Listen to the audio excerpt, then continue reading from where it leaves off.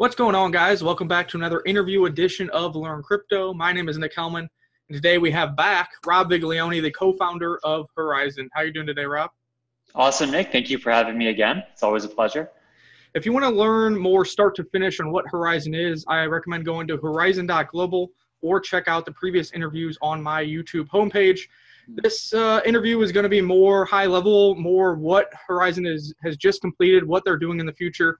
And we really want to see how they're bringing incentives to the network for the users and the holders of ZEN. So we're going to go over Horizen sidechains, the new white paper release, the Horizen developer environment that you guys released, a tool there, as well as somebody was talking about how there was an election on Horizen blockchain. I don't think it is in a formal way that people are thinking, like ICON is trying to do with South Korea, but what it could mean for Horizen and the sidechains in the future.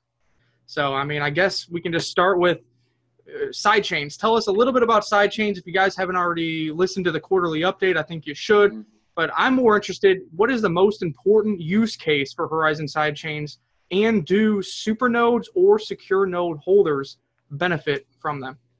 Okay, I'd say this is an action-packed agenda. Thanks for teeing it up, Nick.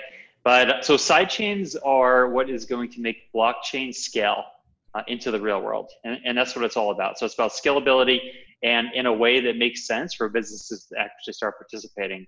Now, what sidechains mean, and maybe we need to do a little bit better job of branding, but it means we have a core blockchain that is the traditional kind of blockchain, like a Bitcoin-like blockchain.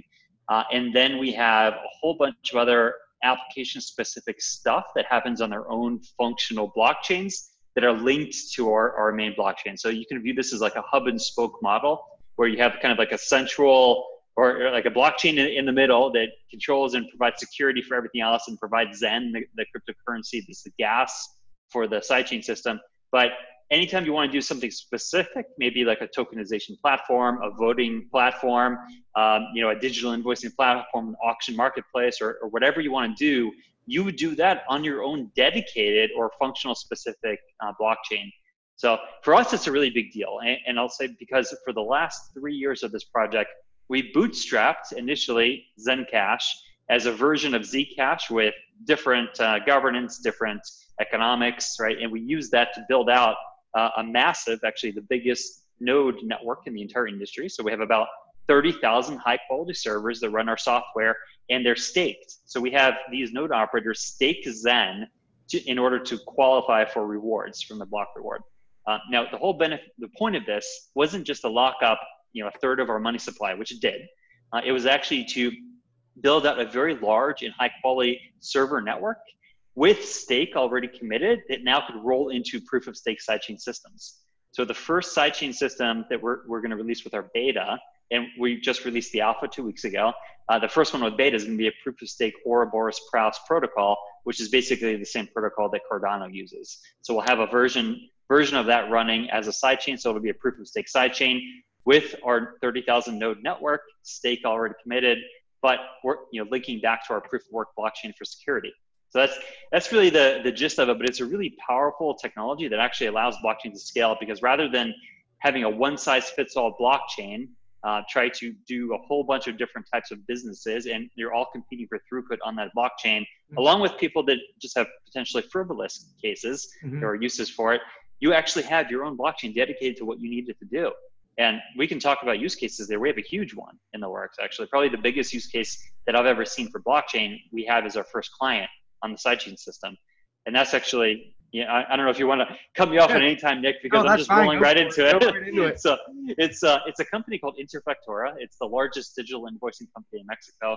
They run about a third of Mexico's digital invoicing through their system.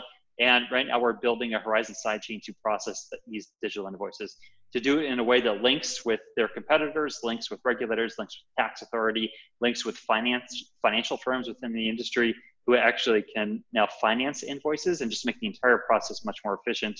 It is a classic use case for why you would want to use blockchain, and we're building it out as our first use case. So you have a big real world example there as well.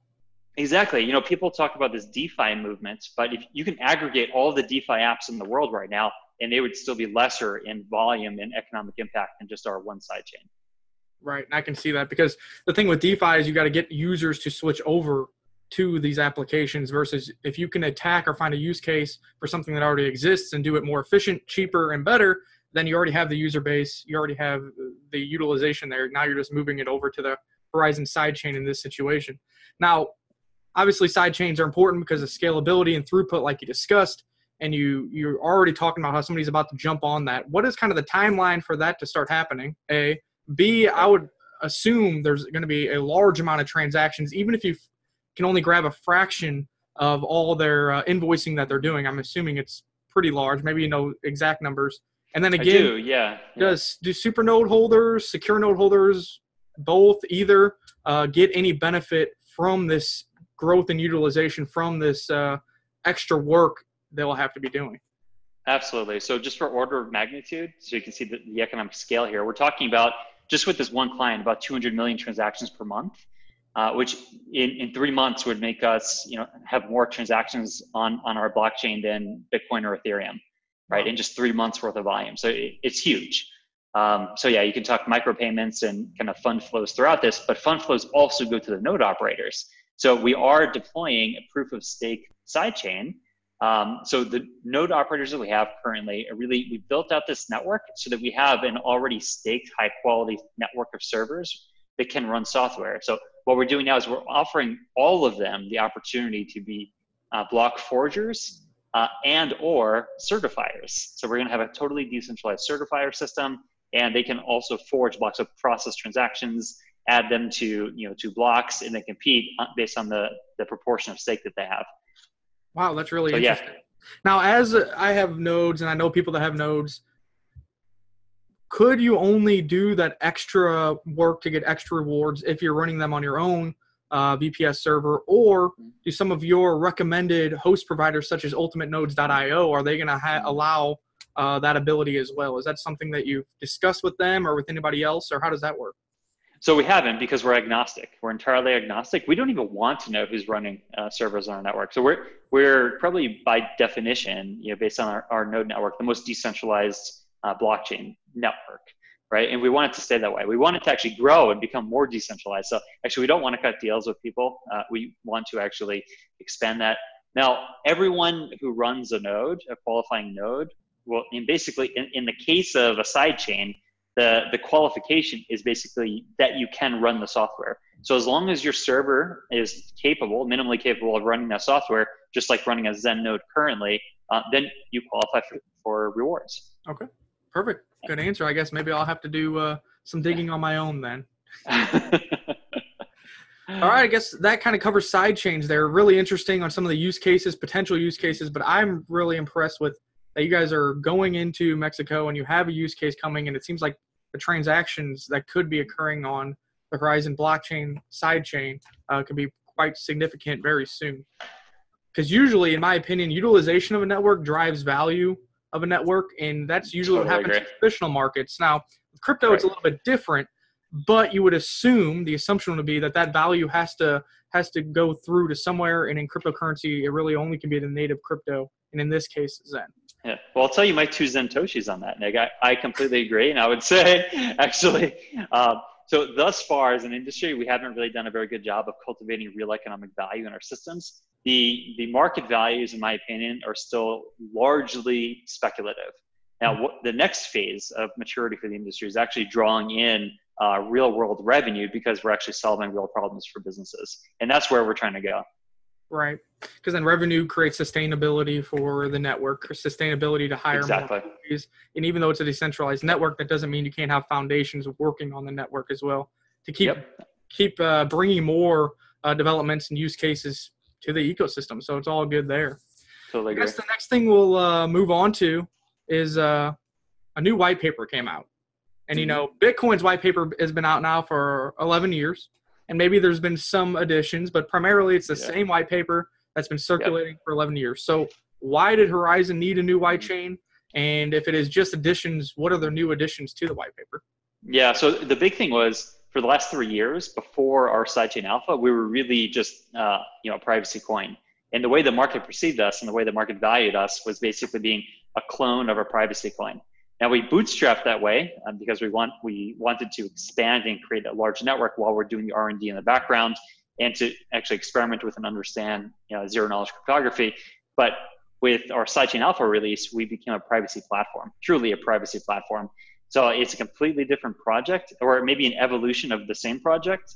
But this actually helps us have a much more sustainable, scalable architecture.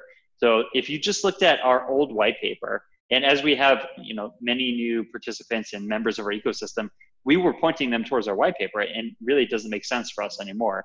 Now we're a totally different tech stack, and really we've come a long way as a project in the last 3 years.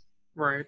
I like to kind of say Horizen is creating a privacy ecosystem, and ZEN is the privacy coin that runs the ecosystem. Now, we'll see how much that scales up as we keep getting more use cases like the one that you just described. Right. But if you've already read the white paper, I think you need to give the new one a little bit of a read.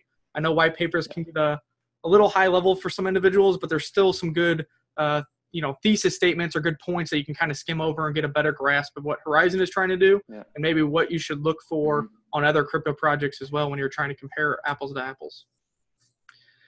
So, we'll talk about high level stuff. So I guess, do you want to explain a little bit what this Horizen developer tool is and why it's important? I saw the announcement come out.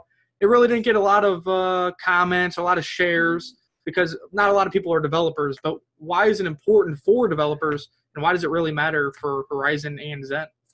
So it solves two problems that I see in open source environments. So the first problem is people don't know what to work on. So you have a lot of motivated people that, if you just look at a GitHub repository and all of the projects that are ongoing, it's really hard to figure out, what should you be working on? What are the opportunities, right? And do your ideas conform to the strategy of the overall system, right? So problem one that we solve is we create a curated environment where we actually devote resources, not even to do development, but to curate the development opportunities, to really point people toward these are the important things to do. And we're doing this in a way that's like a social environment, sort of gamified, with built-in incentives. So we actually go and we create everything from, if you want to learn how to code and participate, that's great. We'll teach you how to code and show you exactly where to code. If you're maybe a 4 or 5 year out of college computer scientist, you can participate. Or if you're a 20-year senior software architect, there will be projects for you as well. The second thing that I see is kind of an unsustainable aspect of open source is that in the past, the expectation has always been to participate for free. So basically what this does is it creates like a hobby group or a hobby culture. And what we want is really high quality engineering. And that's what we built, is a really high quality engineering team. And we want to sustain that. We don't want to dilute the quality of the products or the code that we're delivering. So we want to actually pay people, so we have this endogenous, compensation mechanism where we pay, so even just like simple bounties or bounties that grow over time based on participation in a gamified way. That's really interesting. Yeah, I saw the demo for it, and it kind of seemed like you had a whole list of different tasks that people could opt to start working on, and then maybe it notifies when somebody else is already working on it, and you had rewards from 1 ZEN to 10 ZEN. Obviously, that then creates a priority as more people are going to want to work on it, pays more, and also allows developers of all different skills to also participate and be active, because maybe they can only handle a 1 ZEN bounty versus a more experienced dev can go for the 10 ZEN bounty. So I think that's exactly right. In the vision that I would love to see this, I would love to partner with universities, and we have some talks there where we can get computer science classes to participate as part of their projects even. All right, so there's so many different ways that we can take this, but I think overall it's a huge step forward for open source. Yeah, that's what I was going to say. Not only for Horizen, but also for open source, because if you guys do get in universities, I mean, think of how many people that opens up to cryptocurrencies, to developing, to, hey, I can do this work while I'm in college and get incentivized for it and participate in something else. So I think that would be really interesting, and it makes a professor's job really easy. They'll just be like, hey, case study, you got to finish 1 ZEN bounty by the end of the semester. Exactly. And I guess really the last thing we wanted to talk about before we kind of I can get some random points from you, but somebody was saying there was a Guatemalan election on the Horizen blockchain. And at first I was like, whoa, is this like how South Korea is trying to do an actual election on Icon ICX's blockchain, or what happened there? And is governance, is elections a feasible use case for blockchain in the future? Oh, it's a fantastic use case. So actually we've already prototyped a voting system that uses ZK snarks for secret voting, has a liquid democracy function where you can delegate your stake because it's stake weighted. So it kind of solves a interesting mix of like game theory mechanics for how you want to design a voting system. But that's just in prototype. What we actually plan to do with that is to open up the governance of our entire ecosystem to a voting system on a sidechain. So we talked about this a little bit before. The critical dependency there is, we said on a sidechain. What we did 2 weeks ago is we delivered the alpha version of our sidechain system. We'll have the beta version delivered at the end of Q1, and then we'll have kind of a lag before we actually push it to production. Then we can really get working on the voting system that will govern the entire ecosystem. Now, what we did with Guatemala was basically we had a community developer working with a partner that we have on the ground in Guatemala to solve a problem that they had was potential impropriety and polling station results. So there was the idea that results from polling stations may be tampered with. So what they did to solve this was they took literally pictures of results from polling centers. Like there were 21,000 of them roughly.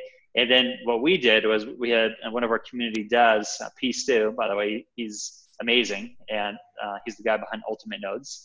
And he created a tool where you hash the voting records, and then we pump those into the Horizen blockchain just so that we can prove that, at least from the point where the documents were produced, nothing had been tampered with from there. And then he built a nice retrieval tool so you can go on there, you can type in, Guatemala, and you'll be able to see, or he has some easy ways to be able to see the results. So it was just a nice way to show that, hey, we care about democracy, we care about, good governance. So we want to use this technology for good.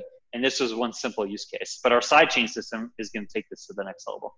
That's really interesting to be able to do that. First of all, I know that can probably occur on Bitcoin or many blockchains, but the fact that you guys had a developer step up and you guys had the connections to do it, maybe that means that those connections grow as your tech grows, and maybe the voting will actually occur on the sidechain rather than just hashing it into the blockchain for memory purposes. So we'll see how that's a great point. We'll see how that evolves. I mean, we've really talked about a lot of things here. So if you want to kind of wrap it up, or if there's anything about Horizen that you want to mention now for people who do know what Horizen is, don't know what Horizen is, or I think are you guys doing a Singapore event soon here in November? I mean, this is like conference season, not alt season, not Bitcoin season. Everybody's talking about conferences with Meridian, with Swell. I think you guys at B&B may be going to Singapore for a conference or two as well. I am. So actually, next week I'll be in Singapore speaking with, actually, this is a great point, our partners at Flipside Crypto. So Flipside Crypto is a company that partnered with Moody's to provide independent ratings of projects in the industry. So what they do is they have a whole bunch of criteria by category. Like one category would be like development or your engineering quality. Another category would be like user activity. Do people actually use your tools, your blockchain? And then there's like market maturity, and there's subcategories within these buckets. And then they rate thousands of projects in the industry. And it turns out that this very maybe lesser known project, we're actually top 10 in the entire industry. So in terms of fundamental crypto asset score, we're ranked as number 10 in the industry. We're ranked number 5 in engineering quality.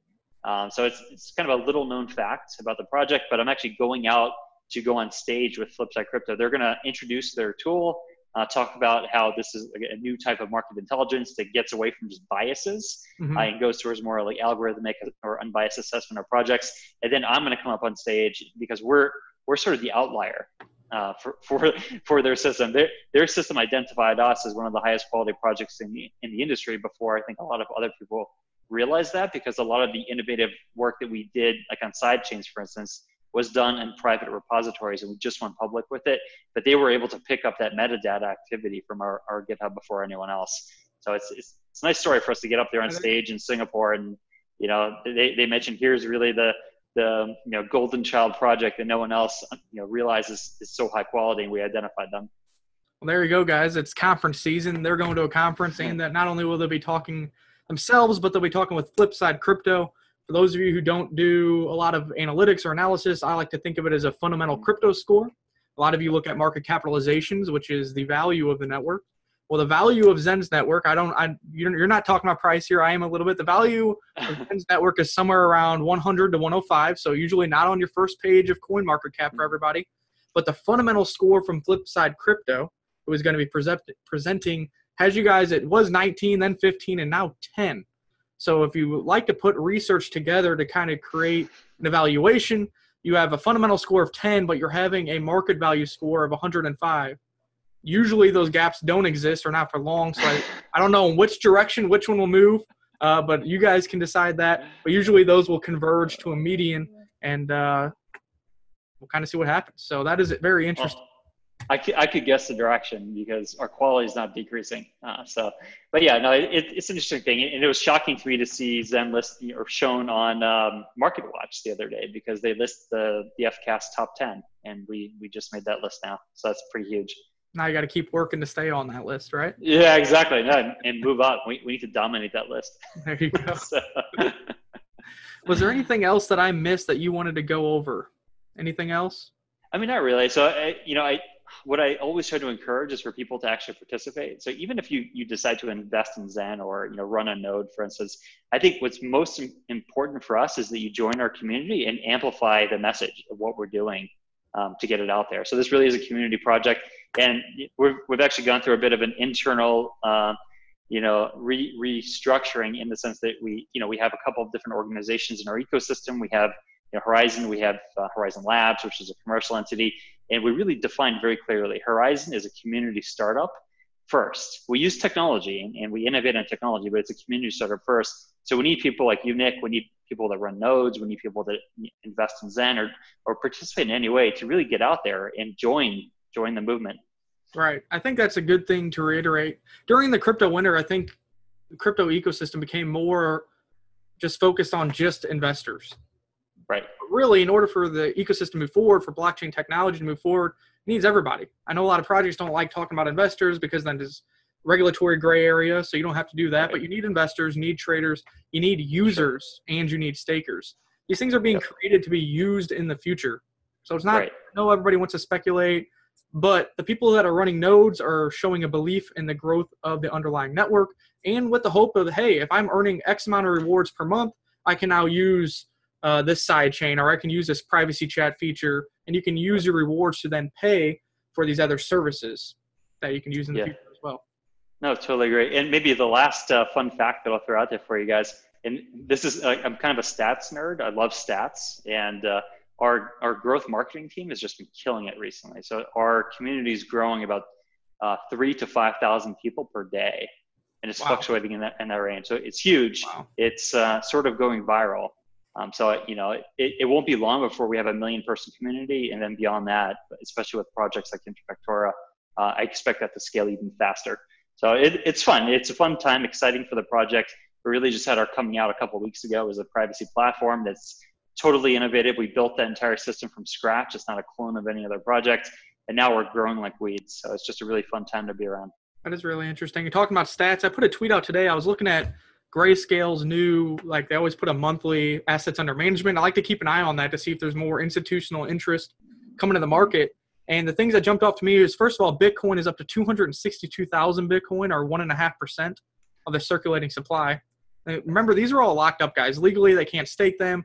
They're not actively trading them. They're just kind of serving as a custodian for investors and users. Ethereum is 470,000 at 0.5%.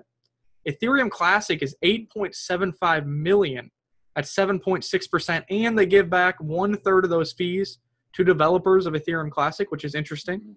And then Zen is on the list. 367,000 Zen are now locked up and invested in. 4.76% of the current circulating supply. I would imagine that's going to continue to grow.